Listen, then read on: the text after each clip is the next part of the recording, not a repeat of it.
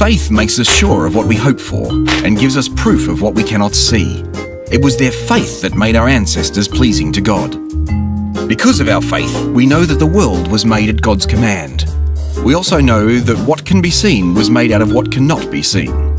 Because Abel had faith, he offered God a better sacrifice than Cain did. God was pleased with him and his gift, and even though Abel is now dead, his faith still speaks for him.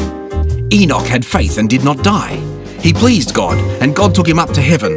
That's why his body was never found. But without faith, no one can please God. We must believe that God is real and that he rewards everyone who searches for him. Because Noah had faith, he was warned about something that had not yet happened. He obeyed and built a boat that saved him and his family. In this way, the people of the world were judged, and Noah was given the blessings that come to everyone who pleases God. Abraham had faith and obeyed God. He was told to go to the land that God had said would be his, and he left for a country he had never seen. Because Abraham had faith, he lived as a stranger in the promised land. He lived there in a tent, and so did Isaac and Jacob, who were later given the same promise. Abraham did this because he was waiting for the eternal city that God had planned and built.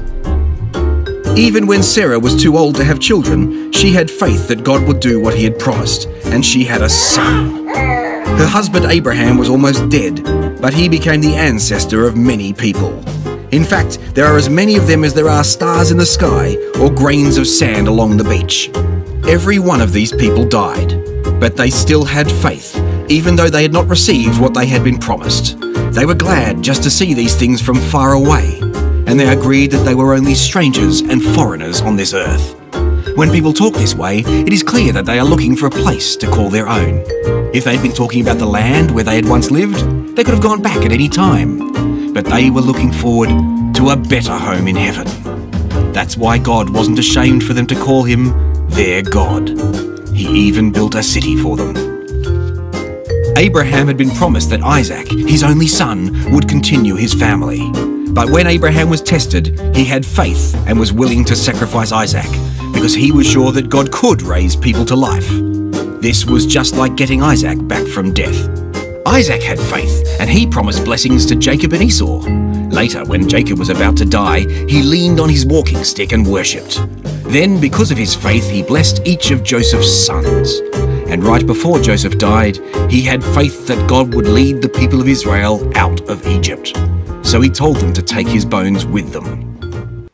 Because Moses' parents had faith, they kept him hidden until he was 3 months old. They saw that he was a beautiful child, and they were not afraid to disobey the king's orders. Then, after Moses grew up, his faith made him refuse to be called Pharaoh's grandson. He chose to be mistreated with God's people instead of having the good time that sin could bring for a little while. Moses knew that the treasures of Egypt were not as wonderful as what he would receive from suffering for the Messiah, and he looked forward to his reward. Because of his faith, Moses left Egypt. Moses had seen the invisible God and wasn't afraid of the king's anger. His faith also made him celebrate Passover. He sprinkled the blood of animals on the doorposts so that the firstborn sons of the people of Israel would not be killed by the destroying angel. Because of their faith, the people walked through the Red Sea on dry land, but when the Egyptians tried to do it, they were drowned. God's people had faith, and when they had walked around the city of Jericho for 7 days, its walls fell down. Rahab had been a prostitute, but she had faith and welcomed the spies, so she wasn't killed with the people who disobeyed. What else can I say? There isn't enough time to tell about Gideon, Barak, Samson, Jephthah, David, Samuel and the prophets. Their faith helped them conquer kingdoms, and because they did right, God made promises to them. They closed the jaws of lions and put out raging fires and escaped from the swords of their enemies. Although they were weak, they were given the strength and power to chase foreign armies away. Some women received their loved ones back from death. Many of these people were tortured, but they refused to be released. They were sure that they would get a better reward when the dead are raised to life. Others were made fun of and beaten with whips, and some were chained in jail. Still others were stoned to death or sawed in two or killed with swords. Some had nothing but sheepskins or goatskins to wear. They were poor mistreated and tortured. The world did not deserve these good people who had to wander in deserts and on mountains and had to live in caves and holes in the ground. All of them pleased God because of their faith, but still they died without being given what had been promised.